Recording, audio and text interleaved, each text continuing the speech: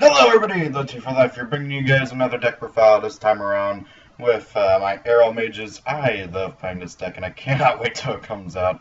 I really hope they don't end up being high rarity or too hard to pull because it's a pretty fun deck to play. It's really the first archetype to revolve around life points and life point gaining and all that crap.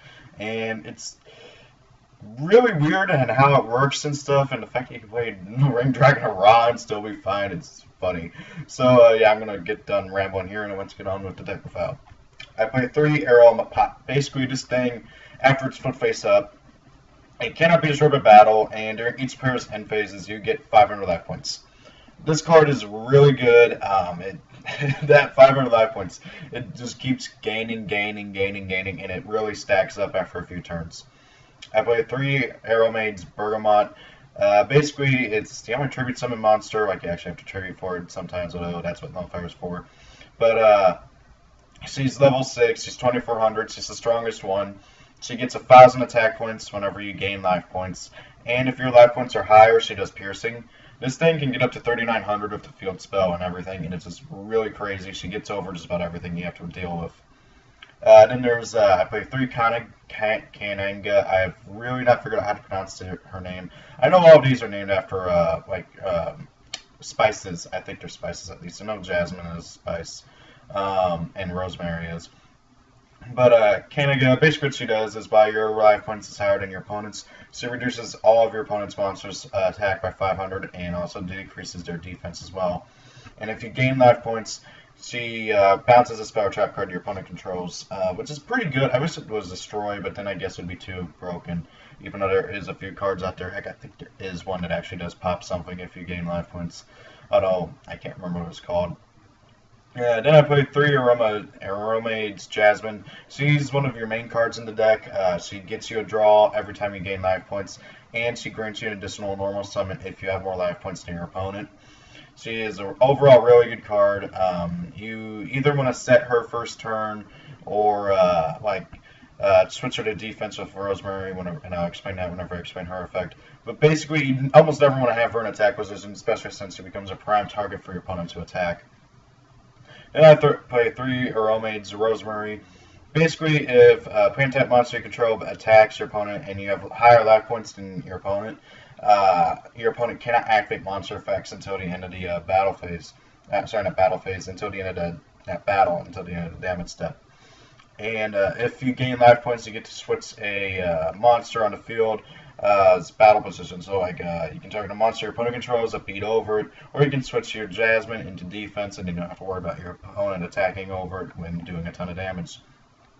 I played 2 Golden Ladybug. Basically what this does is you get life points during your standby phase. You reveal it, it stays revealed, and you get 500 life points. It's an overall really good card for the deck. You can really either play this or Solemn Wishes, or heck, you can play a mix of them all. But I personally prefer Golden Ladybug because they don't have to worry about your opponent MSTing it or anything. And really then your opponent kind of gets worried about it and has to mind crush it if they want to get rid of it. 3 Lone Fire Blossom. Everything in here is a plant except for Golden Ladybug and Ra over here. And speaking of Ra, I play one of him. You don't have to really worry about his whole life point losing effect and stuff, because you're going to start gaining life points back right away. Like, it doesn't matter. And usually if you summon him, it's whenever you're going for game. You don't have to play him. I just play him as a one-of just for attack and just for the heck of it, really, to be completely honest. And he's won me a few games. It's really funny. Although it's mainly Bergamot over here who wins games. Then I play 3 to field spell. This allows you to get 500 life points if you control a aroma monster, and then all monsters you currently control and all monsters you summon afterwards get 500 attack points and defense until the end of your opponent's next turn. And it even stays even if this card leaves the field. And then if a aroma monster you control is destroyed by battle or by a card effect and sent to the graveyard, you get 1,000 life points. So it's really cool and it's really trollsy. It's one of your opponent's main MST targets, so you really got to try and protect it or get it back or something, or search it with terraforming. Then I play 3 Magic Planner. You play a crap ton of continuous trap cards. I think I play a total of 9. So this card, along with Jasmine, you just got a constant draw engine over here.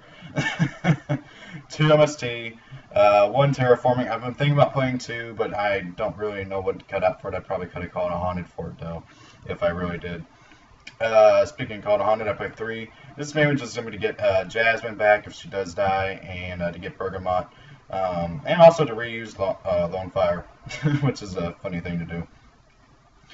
3 Draining Shield. This allows you not only to gain an opponent's attack, but also gain life points, and then trigger one of your Aromage's effects during your opponent's turn during the battle phase, which can be really useful and save your butt. Like if your opponent tries to attack over Rosemary, you activate this, and you get add attack, and you get life points. Then you get to activate Rosemary's effect to switch one of their other monsters to defense position, preventing any further attacks from that monster.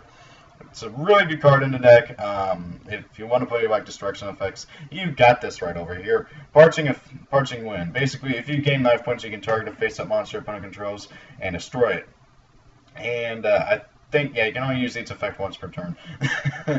The other effect is if you control an aroma monster and your LP is higher than your opponent, at least 3,000 points, then you can pay life points equal to the difference and destroy face-up monsters your opponent controls whose total attack is less than or equal to the amount you paid.